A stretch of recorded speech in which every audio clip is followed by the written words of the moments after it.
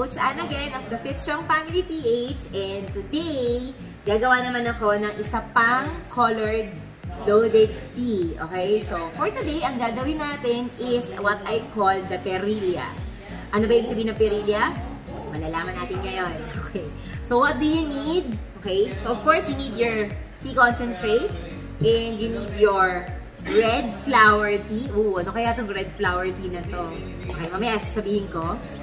And, of course, you will have your ginger powder. Okay. And you also need your aloe vera.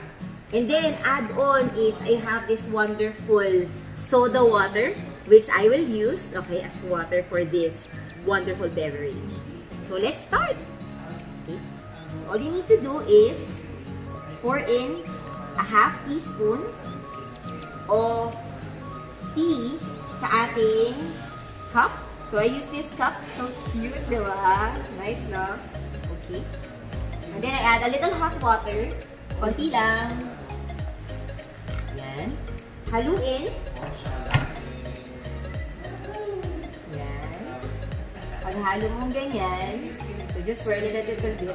Actually, medyo naparami lang ako ng konti, but that's fine. And then, I add a little of the ginger powder. You can actually use turmeric. Okay?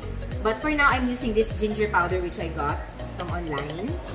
Yan. 2 scoops of that. And again, swirl it a little bit more para matunaw siya. Ayan. Swirl it. Ngayon, tunaw na siya.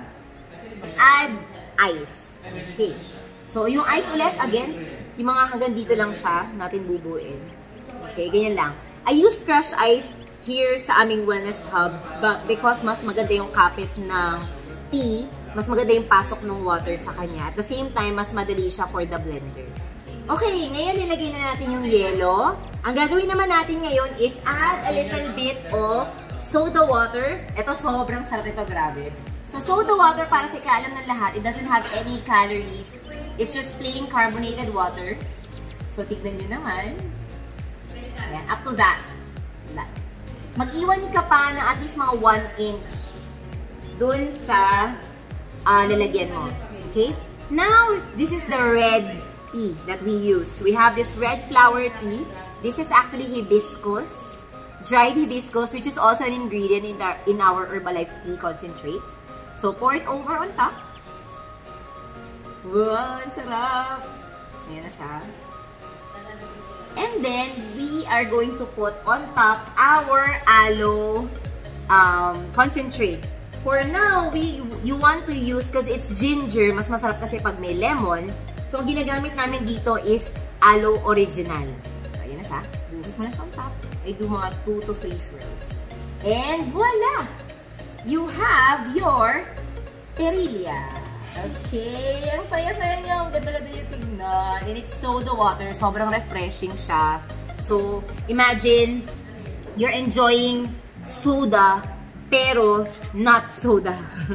Gets nyo? So, yung carbonated siya, pero hindi siya, wala siyang sugar. Sobrang healthy niya. Okay?